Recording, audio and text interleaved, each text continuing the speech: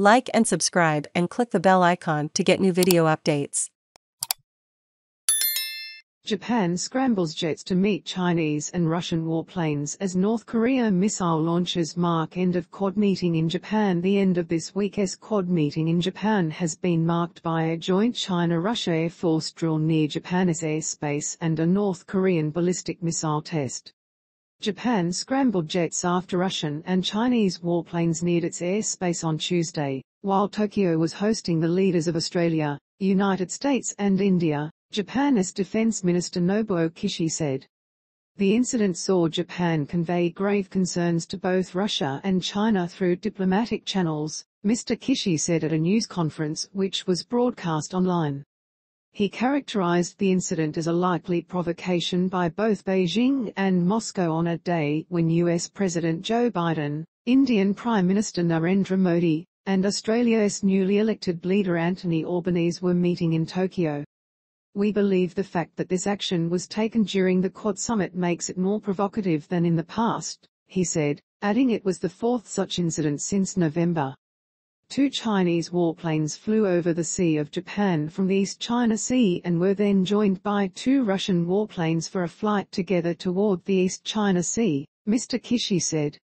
Later, the 2 Chinese warplanes were replaced by another pair believed to be Chinese, which then flew with the Russians on a long flight toward the Pacific Ocean. Anthony Albanese's first order of business as Prime Minister was traveling to Japan to attend a leaders' meeting with the members of the Quad. But what is the Quad and what will they discuss? Read more. A Russian reconnaissance plane also flew over the open sea from the northern island of Hokkaido to the Noto peninsula on Japan's main island. No planes entered Japanese airspace. Just hours after Mr. Biden left the region on Tuesday evening, North Korea reportedly fired 3 ballistic missiles off its east coast. South Korea's Joint Chiefs of Staff said the launches happened in the space of less than an hour, from the Sunan area of the North's capital Pyongyang. North Korea has conducted a flurry of missile launches this year, from hypersonic weapons to test firing its largest intercontinental ballistic missiles, ICBMs, for the first time in nearly 5 years.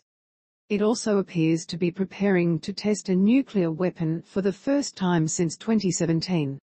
Joint exercise. According to China's Defence Ministry, the joint exercise with Russia was part of an annual military cooperation plan. Russia's Defence Ministry confirmed the joint patrol, which it said lasted 13 hours over the Japanese and East China Seas and involved Russian Tu-95 and Chinese Xian H strategic bombers. Planes from the Japanese and South Korean Air Force shadowed the Russian and Chinese jets for part of the exercise, Russia said. U.S. officials said the move marks the first joint military exercise by China and Russia since Moscow invaded Ukraine and shows the depth of the 2 countries' alignment. We think it shows that China continues to be willing to closely align themselves with Russia, including through military cooperation, the official said, adding that such actions must be planned well in advance. China is not walking away from Russia. Instead, the exercise shows that China is ready to help Russia defend its east while Russia fights in its west, the senior administration official said. The official added the bomber drill indicated that Russia would stand with China on its territorial disputes with neighbours in the East and South China Sea. Questionable timing. It was unclear whether the drills were planned to coincide with Mr. Biden's first trip as president to Asia, where he has visited allies South Korea and Japan, and on Tuesday joined the leaders of Japan, India, and Australia, collectively known as the Quad, for their second in-person summit. China is urging all sides to exercise restraint as it refuses to call Russia's moves on Ukraine an invasion, even as it advises its citizens there to stay home or at least take the precaution of displaying a Chinese flag if they needed to drive anywhere. Read more. The 4 leaders stressed their determination to ensure a free and open Indo-Pacific region in the face of an increasingly assertive China. Beijing and Moscow declared a no-limits partnership just weeks before Russian President Vladimir Putin invaded Ukraine, and China has refused to condemn the move. The 2 countries have conducted such drills in the past, including what Russia said was their first joint long-range air patrol in the region in 2019. In August, they held large-scale military drills in China involving more than 10,000 troops.